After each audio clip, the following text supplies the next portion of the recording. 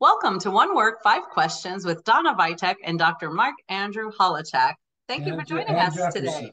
And And Jefferson. Jefferson, the real Jefferson. Yeah, he's starting on my lap. He's to start the video today. He knew you were coming. Something's up. How you doing? Good, good. Excited to see Jefferson. I get to see him every show. The cute Jefferson. Well, I see him way too often. He hangs around me all the time. That's all right. He's my buddy. Yes, he's a cutie pie. He makes the show, he makes it all worth it. And I see we have the Blackadder font, which Yes, you said you liked it. So I thought I'd change I the like it because I love the Blackadder. Watch the old Blackadder videos, oh, sitcoms. They're very funny. Rowan Atkinson, by the way, very funny stuff. Oh, okay. I'll have to check it out. Well, today's letter, I'm excited about this. I think more excited than you are to talk about. Well, you Um, picked this one out. I wasn't quite sure why you wanted it because it was so short, but there's stuff there. All right. I yeah, like it. well, I liked it for several reasons. Thomas Jefferson to John Harvey. Number one, I want to know who John Harvey is. And it was written on my birthday. Except I wasn't born in 1760. You never um, know. I look like it thow, right?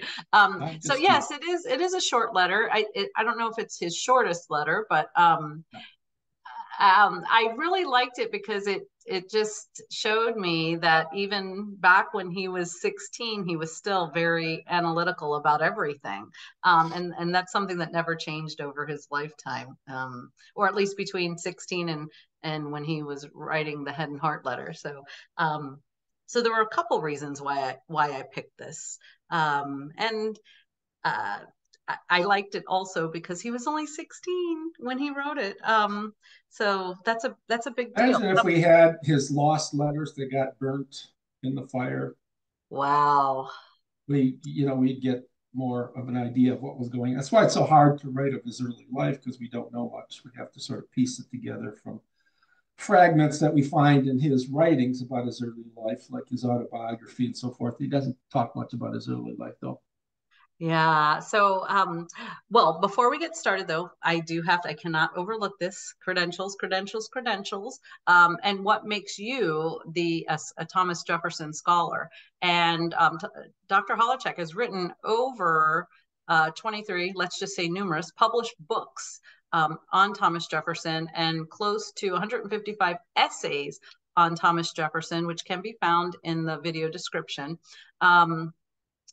Dr. Holowchak is a PhD retired professor of philosophy and history, and to me, I the prefer best. to say just professor because there's something about when I think about it about being a professor is like being what president of the United States or something. I'm not comparing the two, but once you're president, I guess you're just president, even when you retire. I think the same way with a professor. You're a professor. That's right, and you'll always be. And you've been my greatest Yeah, you're always professor. going to be. And I'm not retired for gosh sakes. I'm more productive now than I've ever been. So Right. you know, That's nothing. that's true. Yeah. I guess retired from dealing with students, except for me. I think I've been your high maintenance student. That's all right. We teach each other. We learn from each other that way. Tell you what, um, one comment in doing this show, it makes me go back to letters that sometimes the letters you pick out and read them much more carefully than I read them before. So it's always a good thing. oh, I yeah. learn. I really do. And I've learned a lot too, just in reading his letters now for a year. I can remember the first episode we ever did. I had to read the letter. I think it was his inaugural address, and I had to read it multiple times. I had to watch a video of somebody reading it, and it was tough. And now I'm starting to understand um, the way Thomas Jefferson thinks, and it's Yeah, making it easier to understand his it comes letters. together in time. It sure does, and it's been fun. We've been doing this for a year now, right? It's been over a Close year. to, yeah, this is 37. Yeah. All So right, with let's our move on to the letter here. So yes, we run out of well, with time. our show One Work, Five Questions, I'll ask Dr. Holowchak five questions on one work of Thomas Jefferson, and today we have the first letter on record that we have. And it's written to John Harvey on January 14th, 1760. Um, There were other letters, but they were lost in a fire at his Shadwell residence. On let's see, that was in February of 1770, written when he was, this letter was written when he was only 16 years old. How many of you were writing letters like this at 16 years old? Think about that. Going away to college was suggested by a relative, and young Thomas was undecided about what to do. In a short letter, but I suspect Dr. Holowchak will show us that there is here plenty to unpack. So I can't wait. I can't wait to have my questions answered. I shall try. I'm Donna Vitek, and this is One Work, 5 questions. Okay, are you ready for number one? I'm ready. Let's go, Okay, Sir Jeffy. question number one. Who were John Harvie and Colonel Peter Randolph? Well, when his father died not too long ago, John Harvie wound up being the executor of his estate, and Jefferson had to wait a certain time till he had reached a certain age before he could manage affairs, and the affairs were in the hands of his mother till then, and so maybe that caused some tension. And Colonel Peter Randolph was a cousin of Jefferson's mother, Jane Randolph, and that's enough to get us there. Now, at the time, some background information: Thomas, as a young boy, was being tutored by Reverend James Morey, whom Jefferson called a correct and classical scholar, a correct classical scholar. And I suspect, unpacking that, he means he doesn't necessarily, I mean, he talked about how he loved learning the classics in the Greek and Latin languages, which he always loved to read. And he said he owed much to Reverend Morey, and he had a great library from which Jefferson could draw in, and so he was excited about that. Anyways, and there were, I should say, there were Dabney Carr, who was his best friend, who died while young, John Page, who was a young friend, lifelong friend, John Walker, a neighbor, Reverend James Madison, not the James Madison was president, Reverend James Madison was his older cousin, all went to school there with Thomas Jefferson. So these were some very, very important people in Virginia's history. Oh, wow. So I wonder how much of an influence that was on him. Okay, question number two. Thomas Jefferson mentions several reasons for matriculation. What are they? Okay, we got to go to his letter. Maybe you have a copy of the letter. Yeah, I'll share it. Put that up, and I can just read from my screen. We go about halfway down. Well, no, Mark. On the left side, he says, in the first place, as long as I stay at the mountain, the loss of 1/4 my time is inevitable. Like companies coming here and detaining me from school. So, shows you how much of a student he wants to be. Is that he's considering, everything is efficiency for him. And by the way, we can get rid of the junior Thomas Jefferson. His father was Peter, even though his father's father was Thomas, and there was another Thomas before that. Anyway, he'd be Thomas Jefferson the third, perhaps. Wow. So he's worried about time wasted, right? Instead of having fun, the time where people come and visit, talk, chat, I could be using that to study, which is, how many kids today would say the same thing, wasting 1/4 of my, but that's how Jefferson was. He was rather strange. He says, and likewise, my absence will in great measure put a stop to so much company, and by that means lessen the expenses of the estate and housekeeping. One less person, one less mouth to feed, the argument is, okay? On the other hand, by going to the college, I shall get a more universal acquaintance, which may hereafter be serviceable to me. What does he mean by universal acquaintance? Difficult to figure that out. Universal acquaintance with what? Is he talking about I will broaden my education by universal acquaintance? So we're not told universal acquaintance with what. So I'm just going to leave that, which may hereafter, my suggestion is, and I don't know this, is that he's talking about I'll get a broader education than I can get here. That's a suggestion.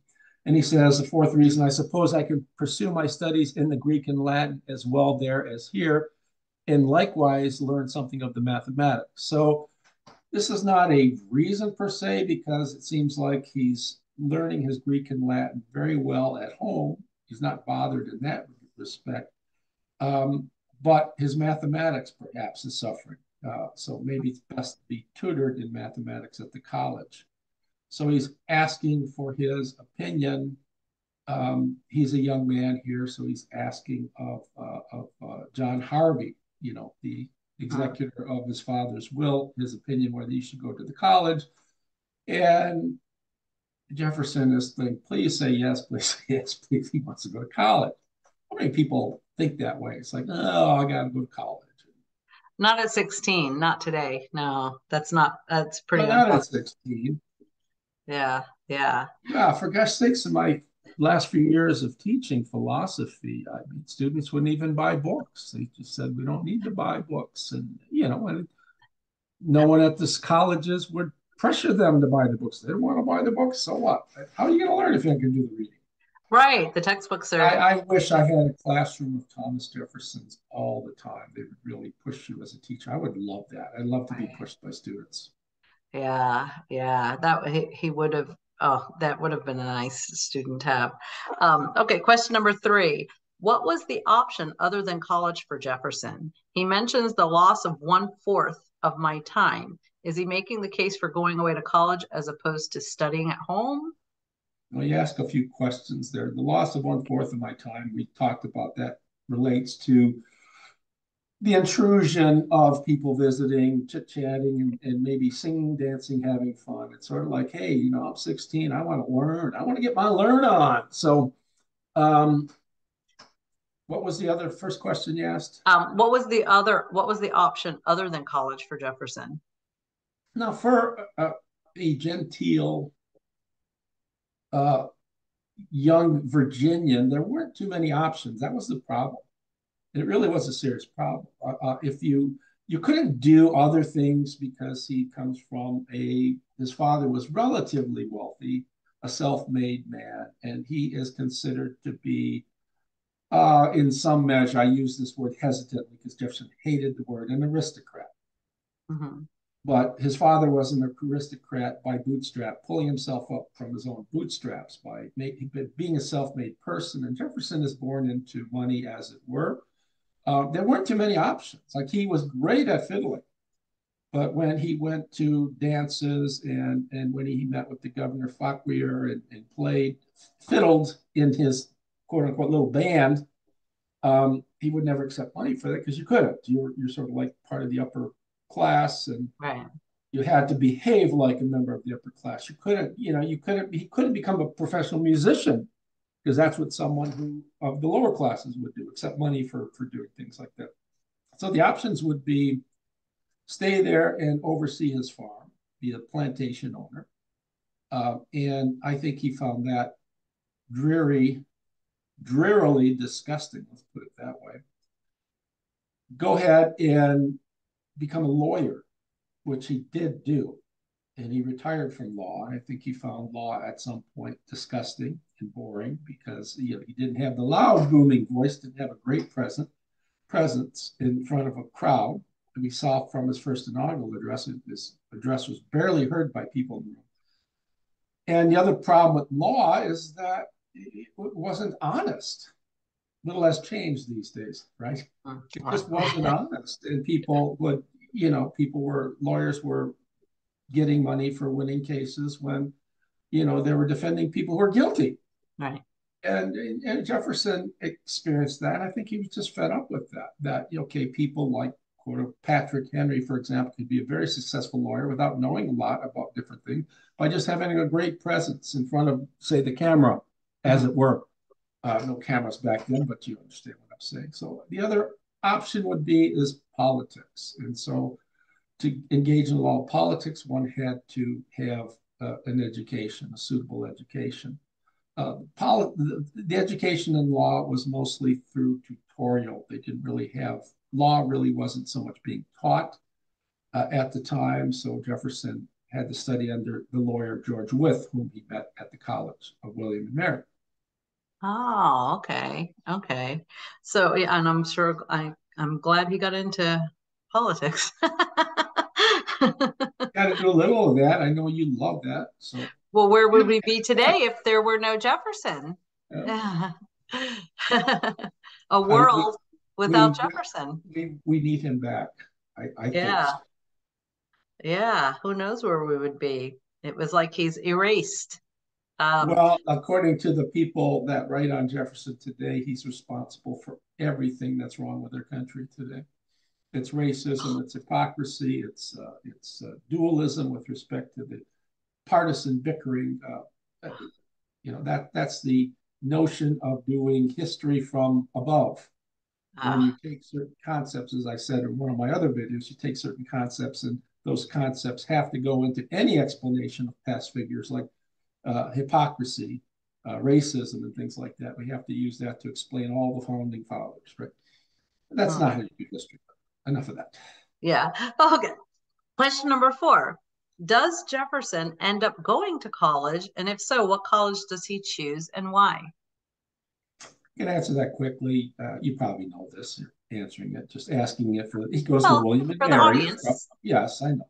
He goes to William and Mary and studies there for 2 years, and Okay. from 1760 to 1762. Quick course of study. That's that. So he has equivalent to today would be an associate's degree. I didn't think in terms of degrees at that time. It just Oh. wanted to have a course of study. If we Oh, ever okay. talk So he about, just did classes and you just took whatever classes you yeah, wanted to take. and things were quite a bit different back then. You didn't go there to be a mathematics professor or this or that. You just went to the college and took what they offered you. In fact, by the time Jefferson opens UVA, this is the first time in the country you have elective education. You can select the sort of courses you wanted to. That was novel. No college did that. University or college did that at the time. Jefferson insisted that everybody be educated to his own interests, likes, and needs. Right? If Mm, I'm going to be a farmer and I want to go to the college, what do I need? I don't need a college education per se, um, but say I wanted to go to a college for whatever, so I can be a better manager of my own estate. mm, I want to be able to take certain courses, right? I don't need high level mathematics, right. things like Okay. that. So Wow. So, do you know why he chose William and Mary? there was no other choice. Oh, The only college in the area, oh, second okay. second oldest college in the United States. There was nothing else in Virginia. Oh, oh, wow. Okay. So Where that, did you okay. go to school? You What? got your master's where? Grand Canyon University There was online. there was no Grand Canyon that he to which he could go, and he couldn't do it online. Why I not? don't think the internet was around back then, was it? I mean, Yeah. no internet, yeah, so No he couldn't internet. do it online. I think he would have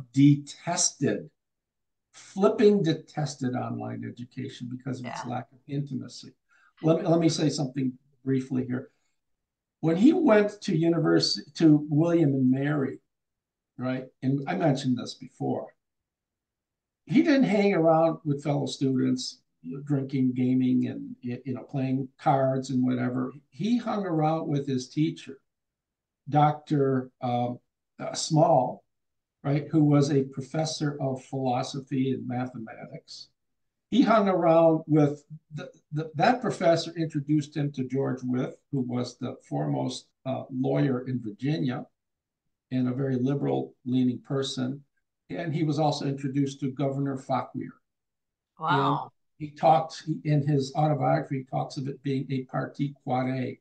They were a foursome. The four of them were inseparable. So here's a guy who, at a young age, right, 1760, he was born, what, 1743? So he's 16, 17, going to William and Mary, hanging out with the governor, with the foremost lawyer in the state, and with one of the professors. How many kids at that age would be interested in hanging out? This is how Right. much this guy wanted to learn. That's why, like you mentioned, it's an important letter. He's wasting. So, part of the problem with University of Virginia and his bills for education, Jefferson, in a very weird sense, presupposed that all other, in a very unconscious sense or subconscious sense, presupposed that everybody had at least a sort of drive to learn that he did. Oh, And he just didn't. I mean, look, he's talking about wasting a quarter of my time, all that yeah. time I could waste. I used to think the same way when I went back to school after working 7 years in a factory. I went back to school and I got up at 5 in the morning so I could read novels, so I could be up on the great literature of the day and poetry. And I loved it when I went back to school. I was in love with it. I would, first time I taught after I graduated with my PhD, I remember I was at Eastern Michigan and I'd hang out at the library and I'd stay there all day and come home late at night. And I'm thinking, this is like being in heaven. It's like an oasis in the desert. When you leave that intellectual climate, it's like you're going into the real world. And I hated it. Yeah. I no longer think that way, but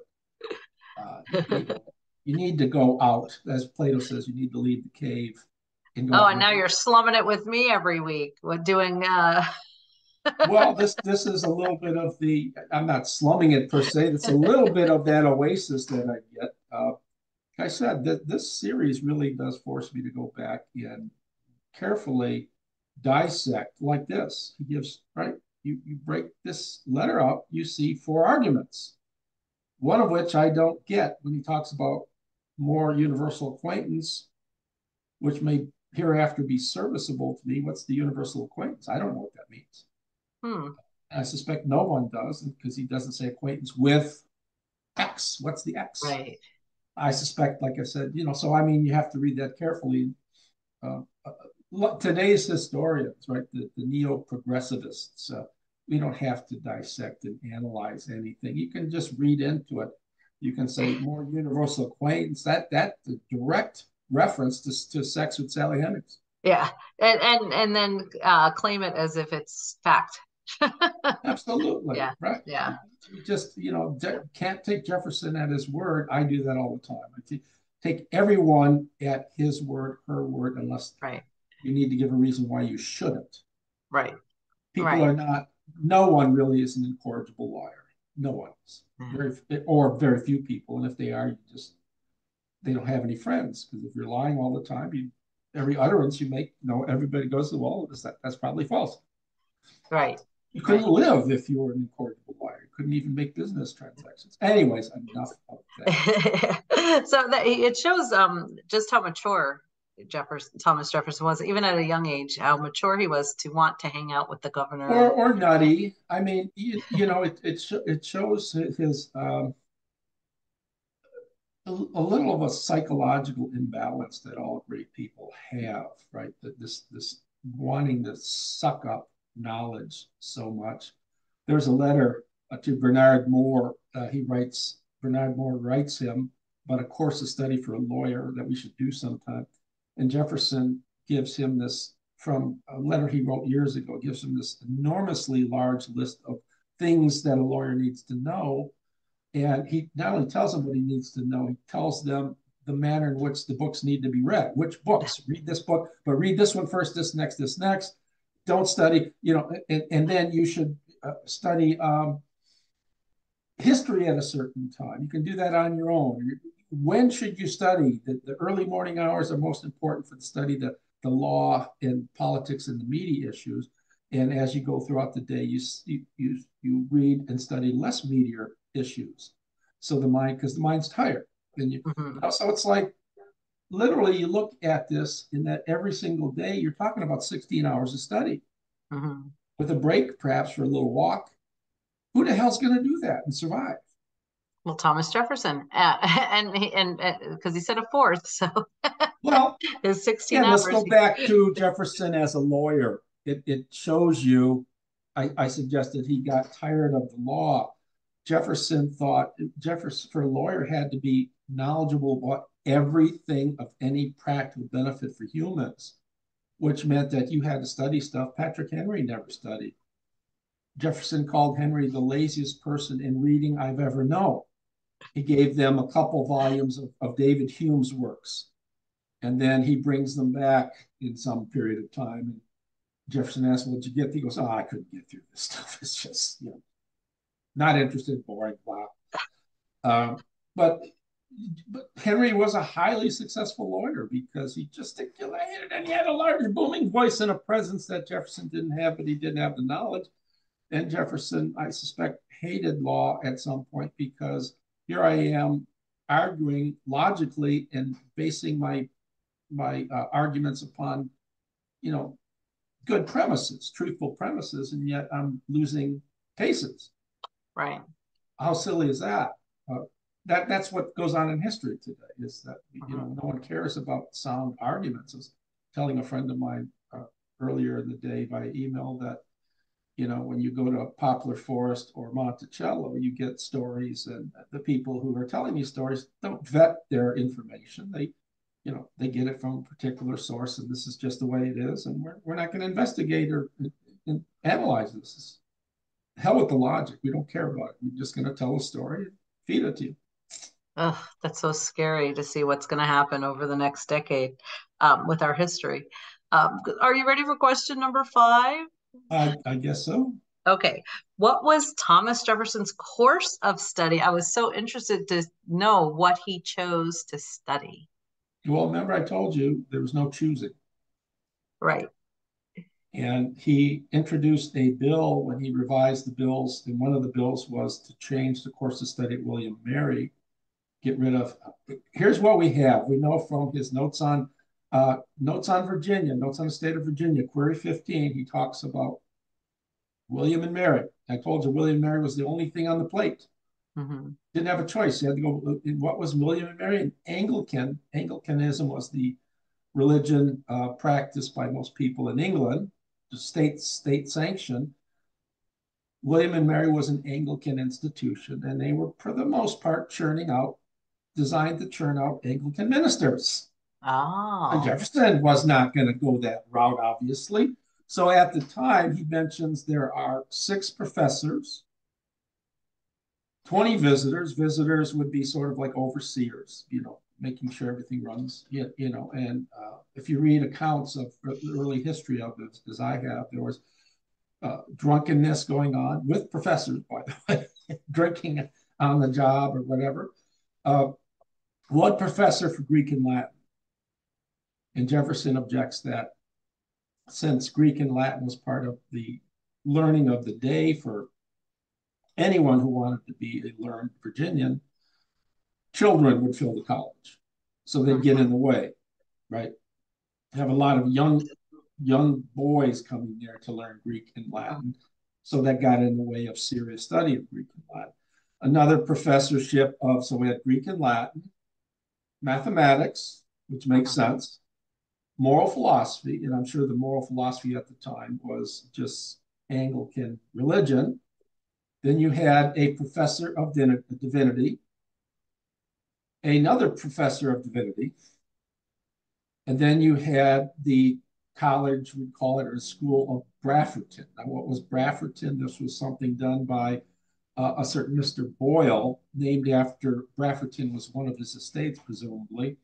And this was for educating Native Americans in the Christian religion. Oh. So you'd seek out Native Americans to come to the school. And so basically, out of the 6 professorships, 3 are involved in, 4 really, because moral philosophy is more likely going to be Christianity. So you have 4, you're getting religious education. Mm-hmm. And we know Jefferson, of course, like I said, he would hang out with his professor of mathematics and philosophy, Dr. Small, and George Wythe, the lawyer, the great lawyer, and the governor. So you could see why. So what did Jefferson study there? I suspect he took the classes he had to take. He doesn't say anything about this religious education there, and I think you had to get up and prayers and mass and whatever. So there's a very strict regiment, and I'm sure he hated that. And I suspect you'd find Jefferson, with his professor Small recommending books to him, and he going off on his own. And he was a self-starter. For example, when he got done with this and he studied for 2 years under George Wythe to be a lawyer, oftentimes what would happen, I'm giving listeners a little more than they're asking for here. Oftentimes what would happen is the lawyer would, in exchange for this sort of tutorial practice, hands-on practice in law, Jefferson would do all the dirty work. Yeah. I need you to get this from me. I need you to do that. I need you to look this up. Wythe didn't do any of that with Jefferson. And we do know that Wythe thought so much of Thomas Jefferson's budding intellect that, and Jefferson himself says, look, if you really want to be a lawyer, he tells it in that letter to Bernard Moore, as I mentioned, he says, all you have to do is you need books, read, study the law. So that was that. I mean, it's a good letter you picked out because it shows you at a very young age, you said he's 16 at the time, that it shows you what a self-starter he is. It shows you how Henry Winsec points out that Jefferson had this moment where, and he points out to one passage where Jefferson talks about how you can, economize on the labor of slaves. That if a slave does this and this and this, does that the right way, and he's mathematics and everything, I can make such money. Yeah, did Jefferson say that? Yeah. Does that prove Jefferson wanted to monetize over slavery? Jefferson arithmetized everything, as you see here. 1/4 of my time is wasted. He's probably literally counting the hour. I would not be surprised to see this guy, this neurotic, and he was neurotic, I probably am too, to see this neurotic sitting down and saying, okay, writing down company enters at such and such time, company leaves at such and such time. I can see it too. I missed 5 hours of study time. I go to bed, I sit around, boring, yawning at the dull conversation, talking about nothing. And so he's probably writing down. I see that. That's Jefferson. The fact that you're seeing that too means you're starting to understand who Thomas Jefferson was. Yeah. And you do, and that's another reason I picked the letter, because he was so young, and it's such a reflection, even as he grew into adulthood. Some things about him just and look, we talk about the neurosis of this guy. This is not the sort of all the arguments for an affair with Sally Hemings aside. Yeah, it's his neurosis. Just it makes it to me inconceivable that he could carry on a relationship on the side with anyone. Right. Because they're going to make demands on your time. Right. In an affair. And Jefferson was too regulated for that. He would have grown weary of that. Right. You can say, well, anybody's libido can force them. No. He would have objected to, well, I'm with this person so and so, and he violates that a bit when he's with Maria Cosway in France, but as minister plenipotentiary in France, he had a lot of free time. Yeah. A lot of free time. Well, also there were even inconsistencies in his devotion of time with her, as much as he loved her. If you look at he was writing more, then he was equal, then he was less. There was no consistency with that either over time. Yeah, and the difference was with Cosway, when they spent time together, they were learning episodes. They really were. They were going to art museums. They were going listening to musical concerts. They were doing all sorts of educatively rich things together. She was a world-famous, a world-class artist. She was adept in music. So he was, in some sense, honing his appreciation, his aesthetic sense, and his appreciation for the fine arts. They were learning experiences together. I cannot imagine. It's completely fucking inconceivable to me to think that Jefferson could want to be with someone who is uneducated. She might be pretty, but he just could not. Inconceivable he could be with someone just for lustful reasons only. Yeah. Just like he'd be writing down, I'm wasting time. Right. Yeah, this exactly. Well, we're getting close to running out of time, and before we go, though, I think this is very important. The scholars, Thomas Jefferson, Vital Writings of a Vital American. Can you tell us a little bit about the contents of this book? And this is written by Yeah, Dr. this was Holowchak. my, Muriel Peterson put together a book from which I draw all the time. It's called Jefferson Writings, and it's Mhm. a wonderful collection. I considered it to be, he's got the letter from Harvie. My book doesn't have the letter for Harvie because it's just not that significant of a letter. Um, I always wanted to come up with, so this is a compilation of the most significant writings of Thomas Jefferson. And I wanted to come up with my own book. Peterson was the great Thomas Jefferson scholar, uh, much, I think, superior to Dumas Malone. And, Peter Onuf was the third Thomas Jefferson scholar. And I don't have a high opinion. I just don't think he did anything Right. to help us understand Thomas Jefferson other than call him a racist and a hypocrite. Uh, Mm, he did nothing. This is a Peterson's compilation is fantastic. What my book differs in effect because I break Jefferson's. I'm a philosopher principally, and I'm interested. When I do history, I do what I like to call analytic history. So I have a book on Jefferson's political philosophy, one on his philosophy of education, one on his moral sense. So I mhm. start in this book with, I don't know if you can see, but I have I talk about politics and political philosophy. So I have a whole collection of his most vital writings on politics. I go to morality and religion, and morality and religion were equivalent. Natural religion was morality. Then I look into theory and praxis of education. And in the fourth part, I have what I call collectania, just other things you need to know that are philosophical relevance to Thomas Jefferson. Okay. So I break things apart um, in terms of having certain, writings of Jefferson that are significant, but they're readily accessible for someone who wants to look at Jefferson's theory of religion and morality. There's a Right. whole section on that. So you don't You've have to already go. you've already grouped the letters that pertain to these specific categories together in your book. So that Yes, I have. okay, that would make it easy for people doing research. And how can they get this book? Well, you have to go through Amazon, I guess. I have Okay. only one copy, but I love that picture. That is a John Trumbull picture. That's the picture I have in my office. The miniature of Thomas Jefferson. Yeah. Yeah, that Maybe is it's a nice maybe the picture of one him. that Maria Cosway had hanging in her house. You never know. I don't know. Oh, so I'd like for you to give a little teaser on next week's episode that we're doing. What? Okay, this was my choice. We're doing a letter to Dr. Benjamin Waterhouse. You have the dates June 26, 1822. Jefferson gives expression to his Unitarianism. The Okay. Unitarianism was considered to be a sectarian religion, one of different types of religion. I will explain why that's problematic. The Jefferson always expressed a sort of execration, at least I assert, Mhm.